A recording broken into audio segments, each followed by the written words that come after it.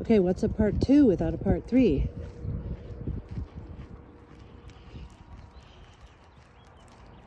Okay, I just saw Jinxie go in here. Jinxie! Did you go all the way across and down to the railroad track? I hope not. Okay, Bear, let's go find Jinxie. Jinxie! Yeah, so today was the worship of the precious and life-giving cross. It was a really good service. I hope you guys had a blessed Orthodox service too. Oh great, now the cat's disappeared. Jinxie! As I sound like a person that's been singing too much in the past 24 hours. Alright, well, I'm trusting God. Oh yeah, that's what I'm gonna have to do this week. Yeah, I'll do a preemptory video tomorrow before I tackle the cross that's been handed to me, because I could use support. It'll be nice to know people like Dr. Crispy Rusted. Oh, she's in the tree! Come on, Jinx! Get down from there! To know Dr. Crispy's there praying for me, and Kristen, Slow Boy, Whiteboard, and all my other wonderful subscribers to the Orthodox Boomer Grandma channel. Hi, Jinxie. How are you doing on your first day out after falling in the wax pot and almost dying and costing me over $1,000, and then me having to nurse you by trying to keep you from licking your leg? Finally putting on a cone, which did not keep you from licking your right rear leg at all, because you're turned into a pretzel when you're grooming. Anyway, no, and then we started finally putting on this liquid Band-Aid. Oh, look at these flowers. A liquid Band-Aid for humans, but she seemed to try to lick it after that, but obviously whatever, that may have helped somewhat dry it up.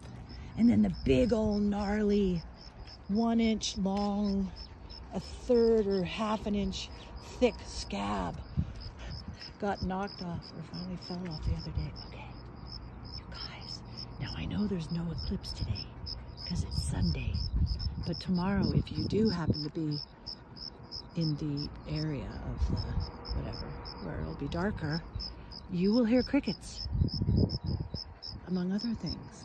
Obviously the birds. But anyway, here we are. I guess part 3 isn't much shorter, but I'm trying not to talk too much, but yeah, you just need to become the cat. Look how neptic the cat is. Hi, baby. Do you like that too? There. Listen to those crickets. What do you think? Oh, they're moving right next to me. Come on, Jinxie. I wonder if they started chirping more because the sun. Oh, do you guys see the geese? Oh my gosh, I have never seen a flock of Canadian geese flying that high with that many geese. Can you guys see it? Oh, let me try to zoom. It's so amazing. I think you see it. Wow. Glory to God. Why are they going south? Hey guys, summer's this way. You're going towards winter. Actually, yeah. Well, yeah, they're going south. Maybe they just want it a little warmer than here, because it's definitely been freezing. I thought we were going to lose all of our apricots yesterday because the snow Thursday, Friday, and then it got really cold. But they seem to be all fuzzy and still on the tree today. Oh, you guys. God is so good, isn't he? I just want to be able to return his love and really be more loving to people. Somehow coming out in nature, though, it feels so healing that I think I'll be in a better mood when I go see my husband right now. Oh, pray for Elias. He has a major earache and possibly ear infection in his left ear because of his hearing aid was rubbing a spot. Oh, look, there's Buddy over there. His hearing aid rubbed something raw.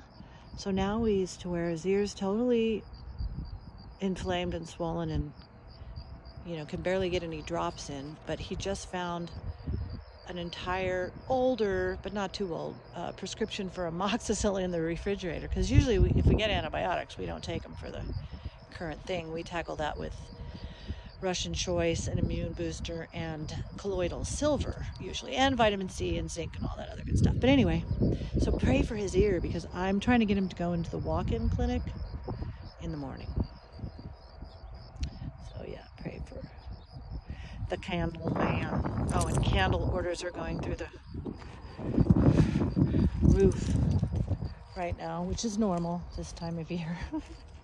The animals stopped when I stopped. Oh my gosh, do I have the guts to put up all of these 3 videos? All right, I hope it didn't sound vainglorious. Lord, if I did, forgive me. I hope I didn't sound silly and ridiculous, but that's okay. If I did, I hope people will tell me how ridiculous I am. Don't ever compliment me. Whoa, Bear, you just yanked on me. Yeah, don't ever compliment someone trying to live an aesthetic struggler's life. I've been working on that. Like, you know, it's so natural and wonderful to say how great somebody was or what they did, but when you are trying to be dispassionate, it's good to take that lesson from the, pretty sure it's in the Evergetinos, the 4-volume one, you know, about the monk that has to go out to the cemetery and scream and cuss and rail at the dead. And then the abbot asked him, well, how'd they respond? And he said, they didn't. And he said, now go out and compliment them and praise them to the skies and say how great they were, and then come back. So he does, and does that for a while. And of course they don't respond, and he goes back and he tells the abbot that. And the abbot just says, I guess he just said, like, see? Anyway, okay.